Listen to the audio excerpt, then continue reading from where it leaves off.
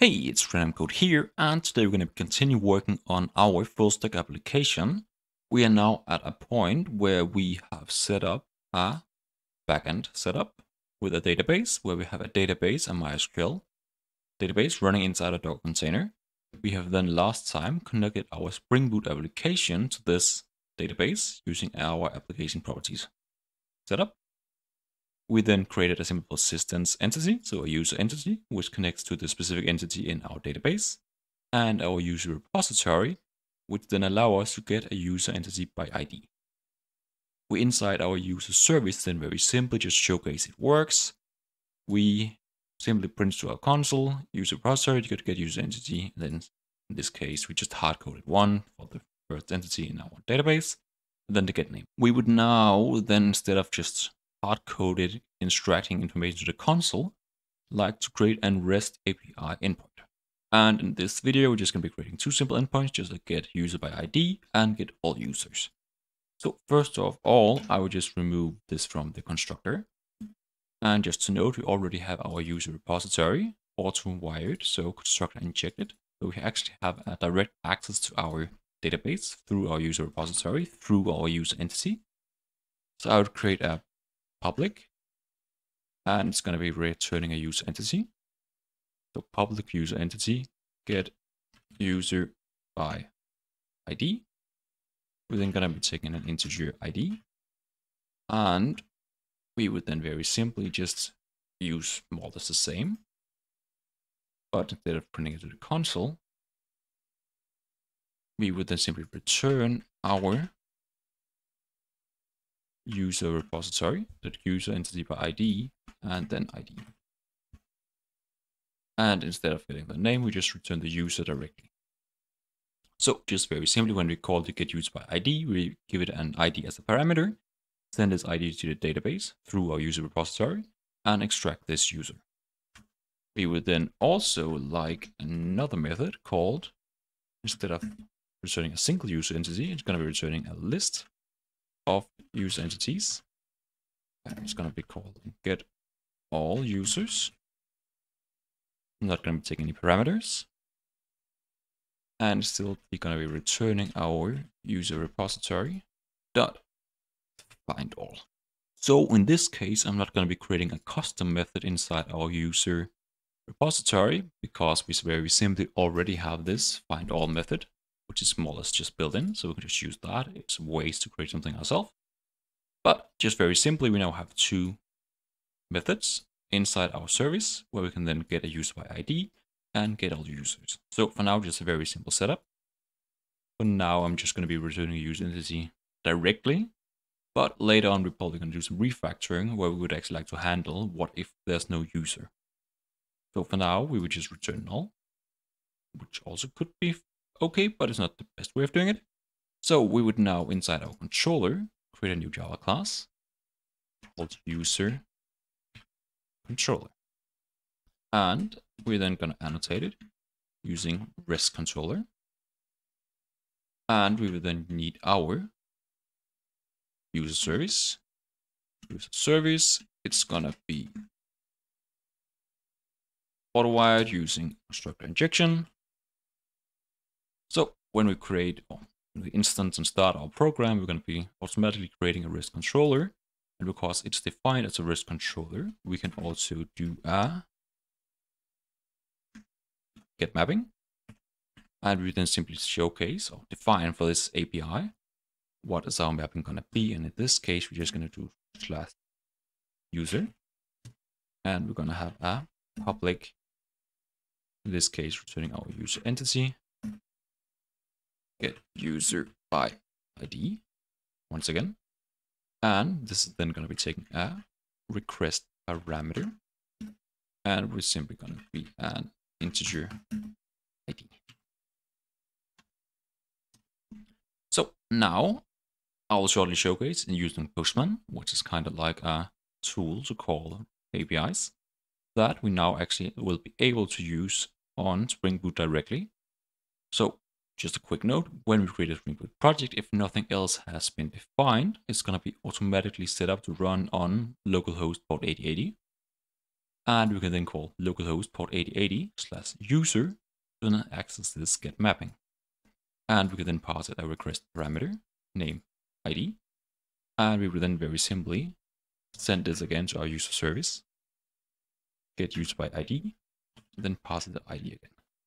So note again, this is a very simple setup. We're just sending the data like through the layers. But in a more like real case, a more complex case, we probably do some manipulation or some extraction or something like that, at least inside the service, because now the service is actually not doing much. It's just sending the data straight ahead. But let's see if it actually works. So now we have a very simple get mapping. We can call /user. We need to pass a request parameter of type integer with the name ID. And it should then be sent all the way to our database. And we return to our REST API. So now if we start our Spring Boot application, and we can also see here that it is running on port 8080 as mentioned. If we then open first Postman, I will leave a link in the description. You can download Postman, just a very, very simple tool and very useful when working with APIs. If I first just call localhost port 8080, we can see here actually something happened in the console because it was like knowing that we were connected to. And we can also see here that we actually got a 404, which makes sense because we are connecting to our application, but nothing exists on just the base root. And note if I say instead of doing localhost port 8080, did for example localhost port 8081, we do not get any response because nothing's there. So if you're actually able to just call localhost and get a 404, this Spring Boot application is running, but it's not working because there's nothing there.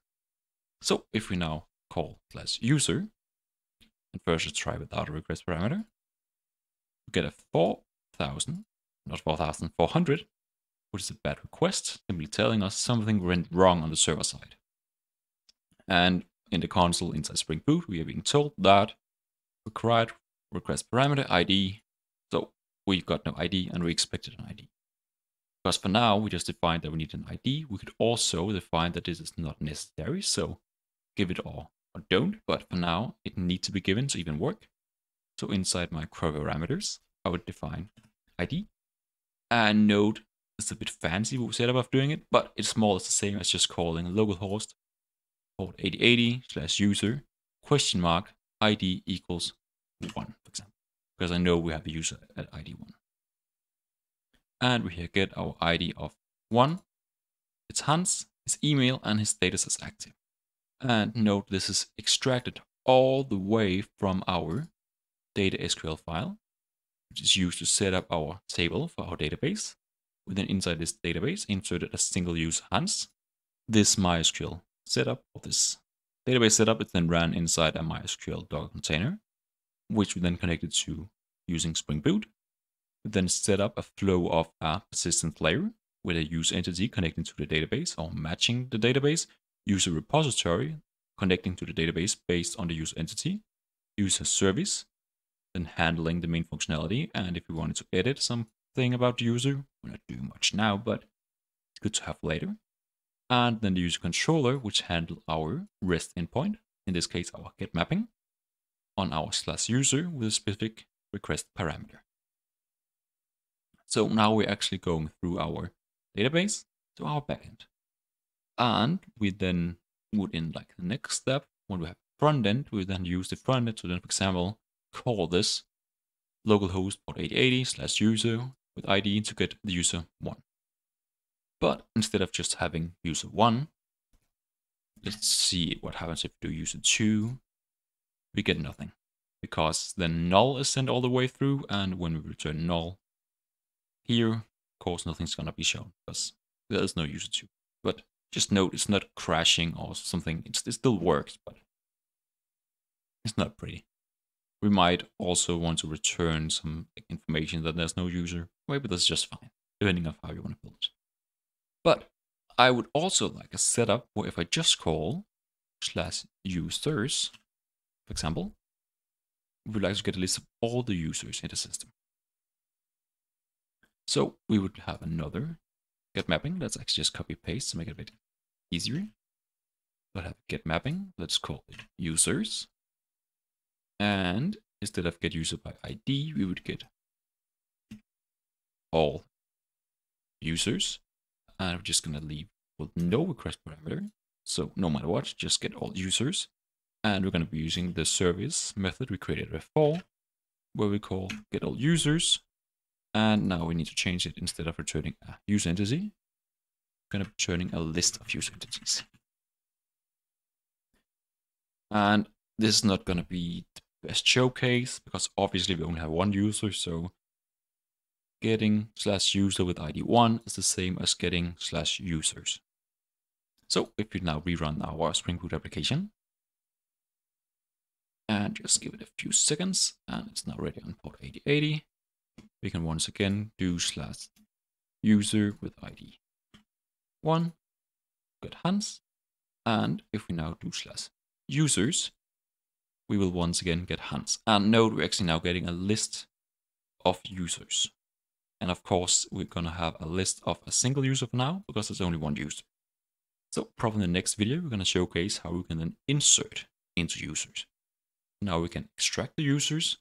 We would then also like to actually insert a new user. But for now, we have a pretty good base setup with a controller, persistence, and service, where we can extract information from our database. So if you enjoyed this next step in our full stack application service journey, please leave a like and subscribe, and I wish you all a wonderful day.